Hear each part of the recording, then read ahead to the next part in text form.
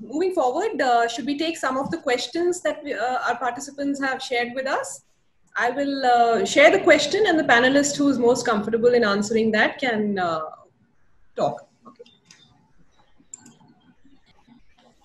What is the significance of resistive exercises?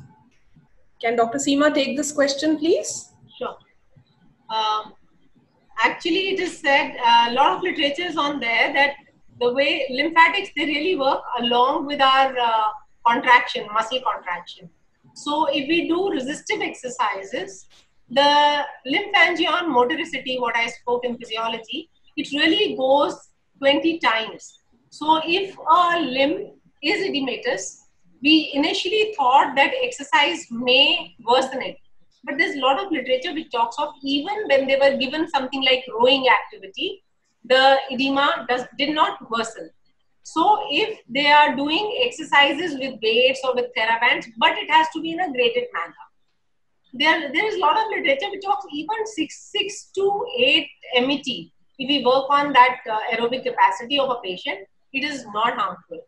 And working on their 6 to 8 RM, that is repetition maximum. So if when one works with that kind of strength, also giving the resistance to the patient and gradually build it up, it will really help training back their edema.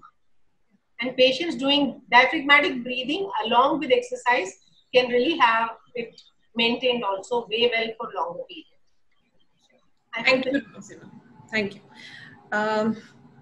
This is a question for Dr. Siddharth Sani. What is meant by highly suspicious of carcinoma left breast? It came in my mother's FNAC report, and I'm worried. Yes. So thanks, Sushila.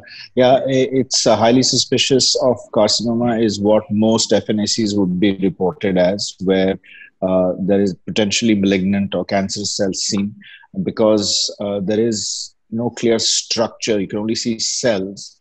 We don't really do FNACs that much any longer in most breast centers in the world. But we prefer to do core biopsies, which is also an office procedure with a bigger needle.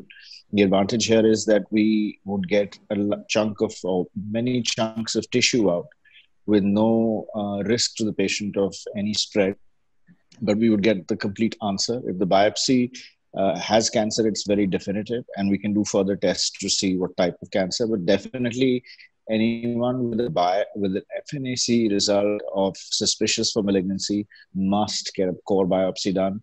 But before the biopsy, if you should so choose and you haven't had any imaging done, such as a mammogram or an MRI scan, then those must be done, followed by the biopsy. And please see a specialist at the earliest opportunity.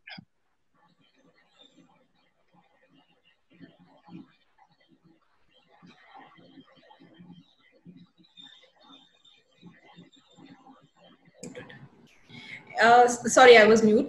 Any ways to prevent metastasis? Would Dr. Sapna Nangia like to take this question, ma'am? Sure.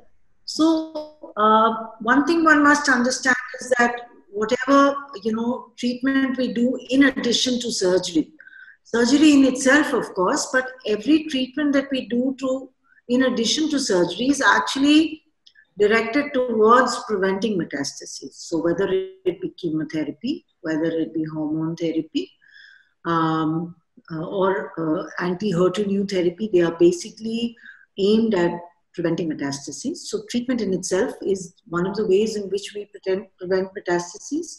Then all local therapies. So once we have taken care of the local part of the tumor, whether it be surgery or radiation, this prevents further dissemination. So this is also a method of reducing the risk of metastases.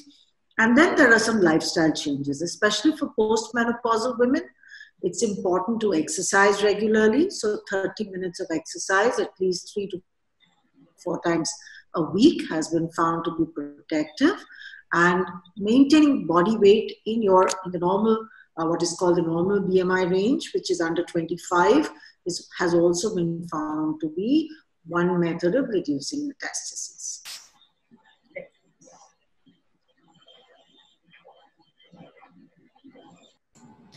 Thank you, ma'am. How will comorbidities affect breast cancer patients after surgery? Dr. Sani? Okay. Yeah, hi. So comorbidities, the few that really matter. The first is diabetes. Diabetes, if it is well controlled, we can hope for a reduction in the time, if in case a drain is used, a reduction in the time of the drain being in there. Also, the healing is better if the diabetic control is there, because without the diabetes being controlled adequately, healing is almost impossible, and infection is almost a certainty, and the axilla, if it is cleared, will never stop draining. That's for me possibly the most important comorbidity in a breast cancer patient. Also, if you look at most diabetics or hypertensives, they then tend to be obese. They have a BMI which is 25 or more, and even though God bless them, I've never met a woman who's happy with her weight. It's actually a medical definition of height is to weight, and 70 kilos in a woman who's 5 feet 11 or 5'10" as they are in say the Netherlands or even the UK is normal weight, but 70 kilograms in somebody who's 5 feet 3 makes them medically obese. This what this does is it creates insulin resistance, and that prevents, it just doesn't cause diabetes, it prevents the insulin from exerting its true effects, which are the healing effects in the body.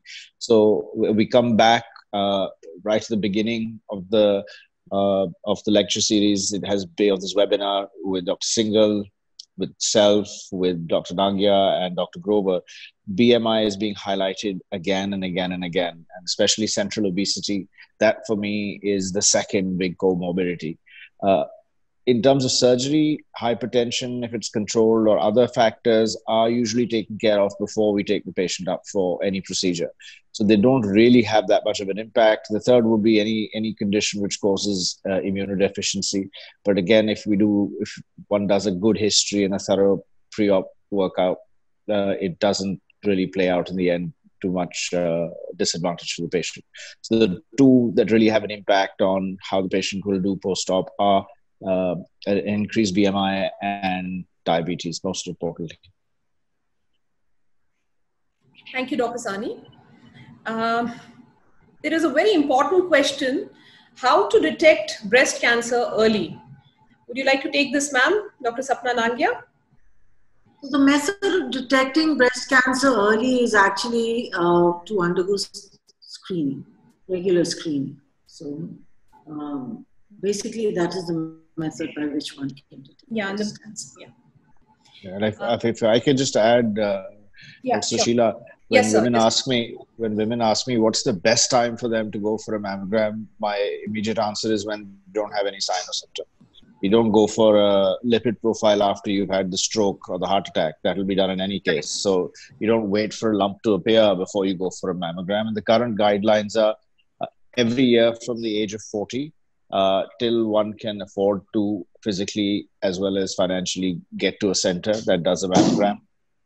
This is a huge myth that yearly mammograms cause risk from radiation. There is none. It's now been proven. And or should we do it every 2 years? Every 2 years is done in countries where the government is footing the bill. That's the National Health Services. For them to do a layout, both in terms of manpower as well as expense, just does not fit into the GDP at all. Hence, they do it every 2 years. But if you're doing it privately, do it every year after you're 40. It saves lives. Right. Really thankful, Dr. Sani. I think on that note, there are several questions, in fact, which we will be answering individually later. But I would like to thank NRF for making this program possible. This is the team that is at the core of activities at NRF. I would like to applaud them for all their hard work and good work. So with this, we come to the end of this program. I would like to thank every one of you whose participation has made today's program such a meaningful exercise. Thanks, everyone. I'd like to thank Ms. Raji, and I'd also like to thank you, Dr. Sheila. Thank you, ma'am. And Ujjwal for having organized this. Thanks very much, and thanks to all the attendees. Thank you. Thank you. Thank you very Thank much. you. Thank you, everyone. Thank you.